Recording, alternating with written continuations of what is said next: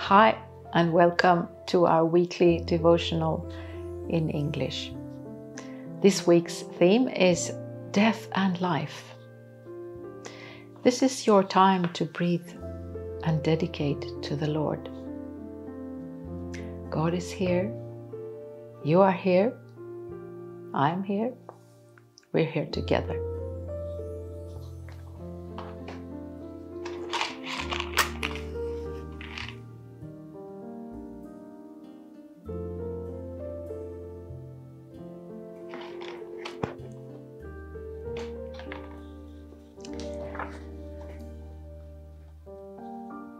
Today's text from the Bible can be found in the Gospel of John, chapter 11, verses 28 to 44. We're using the New International Version. I will be reading our text twice, part of it a little bit slower to give time for reflection. After she had said this, she went back and called her sister Mary aside. "The teacher is here," she said, "and is asking for you." When Mary heard this, she got up quickly and went to him. Now Jesus had not yet entered the village, but was still at the place where Martha had met him.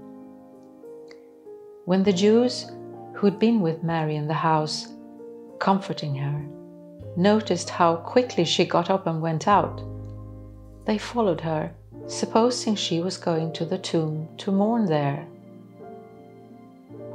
When Mary reached the place where Jesus was and saw him, she fell at his feet and said, "Lord, if you had been here, my brother would not have died." When Jesus saw her weeping, and the Jews who had come along with her also weeping, he was deeply moved in spirit and troubled. "Where have you laid him?" he asked. "Come and see, Lord," they replied. Jesus wept. Then the Jews said, "See how he loved him." But some of them said, "Could not he who opened the eyes of the blind man have kept this man from dying?" Jesus, once more deeply moved, came to the tomb. It was a cave with a stone laid across the entrance. "Take away the stone," he said. "But Lord," said Martha, the sister of the dead man, "by this time there is a bad odor, for he's been there for 4 days." Then Jesus said, "Did I not tell you that if you believe, you will see the glory of God?" So they took away the stone. Then Jesus looked up and said, "Father, I thank you that you have heard me. I knew that you always hear me, but I said this for the benefit of the people standing here, that they may believe that you sent me." When he had said this, Jesus called in a loud voice, "Lazarus, come out." The dead man came out, his hands and feet wrapped with strips of linen and a cloth around his face. So now I will read the second part of this once again. But now a question for reflection of this text. The text from the Bible is describing a very physical event. We can see it as a physical resurrection of a dead man, and that of a Jesus having the power to do this miracle in a physical world. But is there something more? A deeper spiritual truth? Let us listen again. When Mary reached the place where Jesus was and saw him, she fell at his feet and said, "Lord, if you had been here, my brother would not have died." When Jesus saw her weeping, and the Jews who had come along with her also weeping, he was deeply moved in spirit and troubled. "Where have you laid him?" he asked. "Come and see, Lord," they replied. Jesus wept. Then the Jews said, "See how he loved him." But some of them said, "Could not he who opened the eyes of the blind man have kept this man from dying?" Jesus, once more, deeply moved, came to the tomb. It was a cave with a stone laid across the entrance.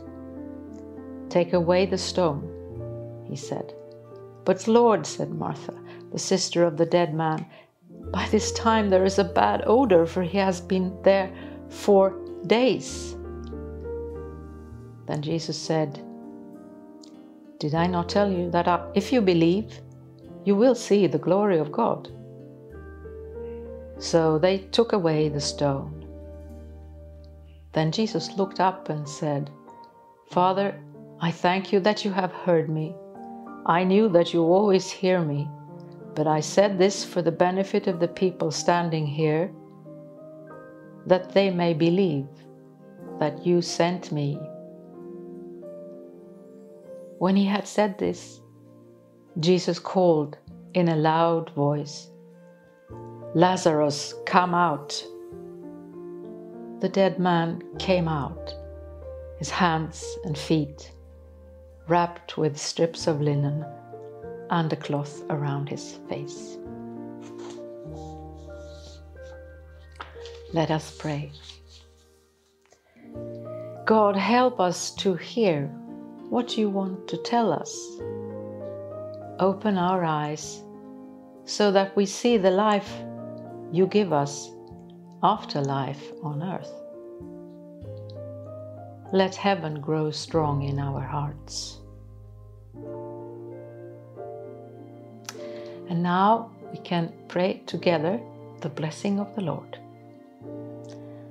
The Lord bless us and keep us. The Lord's face shine on us with grace and mercy.